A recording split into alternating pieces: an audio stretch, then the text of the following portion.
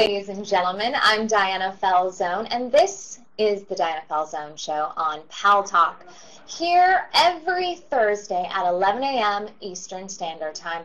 I'm very excited today, and I'm sorry for the delay, but I was waiting for the one, the only Dr. Judy Karansky. For those of you in the United States, you know her from the syndicated talk show, radio talk show, Love Phones, where she talked about everything dirty, scandalous, and oh so naughty. Well, today is no exception. In fact, the Diana Falzone Show has never been more heated up. Let's just say that if you're in the northern regions of Canada or Sweden or anywhere that's a little cool right now, I'm not really sure because it's summer around most places in the world, but if it's a little cool where you are and you have a sweater on, be sure to take it off because the temperature is rising in this room today. Usually we talk primarily about dating and relationships and the problems that affect you. And one of the biggest things I always hear is, what makes you an expert, Diana? What gives you the credentials to discuss things? Well, first of all, I think every single one of you out there today is an expert in their own right. You all have your stories. You all have things that have made you the person you are today. And I feel like if you have something to share, even if it's off topic, that's okay. Because here at Paltalk, it's highly interactive, and it's about you, and it's about me, connecting, talking to one another. And without that, we're not taking full advantage of Paltalk. Now, today's topic is really fun and a little scandalous, and I'm hoping that you guys are going to enjoy it. Many people are always saying, Diana, how can I spice up my sex life? How can I make things interesting? You know, I don't want to bring in a third party. I don't want to do one of those menage a trois or swing or anything like that. But there is something that you can do.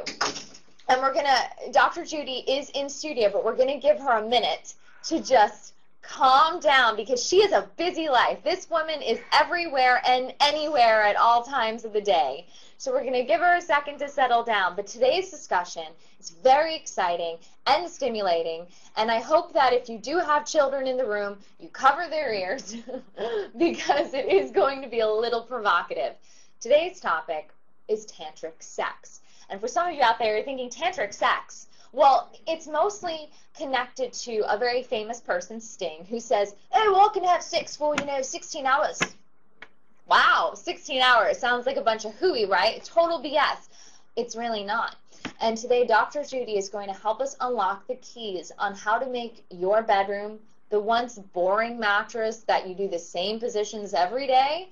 Well, today, that's all going to change. Light some candles, throw on some red satin sheets, and have a good time because Dr. Judy is in the house to teach you how to give the best lovemaking of your life. Dr. Judy, would you like to join us? Yes. Thank you so much. Wow. You look fantastic. Whoa. I was rushing. Good to see you. Good to see you. You look gorgeous. Thank you. As always. Yes, well, if everybody practiced tantric sex, it would be tantric. Tantric or tantric, it's like it's tomato. Right. It depends, but you're right.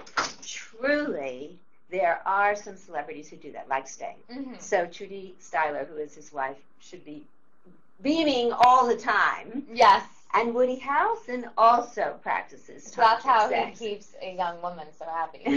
Isn't she like 20 years his junior or something insane like that? Well, yeah. Fortunately, Sting's wife is not so much his junior.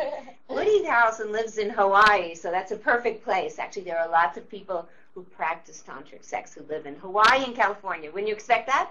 Yeah, I guess that does make sense. It does make it's sense. So beautiful there, and you can just enjoy the serenity that washes over you, as opposed to the hustle and bustle of metropolitan areas. That's right. It's true, because you were absolutely right, Diana. The environment makes a big difference. Mm-hmm. So when you said red satin sheets and lie back and relax and, you're about to be treated, those were the exact right words. Treat yourself, create the beautiful environment. Right. Even if you have mess around, I have lots of papers around, but the trick is for tantric sex, cover them. Take a beautiful scarf and just whatever is there, cover it with the scarf, and all of a sudden, it's a different, beautiful environment. Right. And if you get a green scarf, it'll look like Maui. Ooh, so it's all about ambiance. I guess that's really the first. So for people out there, if they say, well, what's the step one to tantric sex? It's all about setting the right mood in the right environment. Yes, and that's true for all sex. But with Tantra, the key is, and most people think, by the way, really, Diana, they think tantric sex means you last long, because you said that, sing 12 hours. And so, in a great accent, by the way, I said that. Well, you said that in a great accent. You are kidding. So talented. Wow, you did. I love Dr. Judy. She makes me feel good about myself. Oh, cuz you deserve to. You're beautiful, inside and outside. So the truth is, yes, in the environment. But the key about lasting long for men, because they all want to know, right? How do I last long? I think that's probably the biggest concern for a lot of our guys out there too. It is. You know, I don't want to be the, hate to say it, but the one pump chump. Right. Who wants that? They call it. One woman said the egg takes about 3 minutes. Why do you? I mean, there's lots.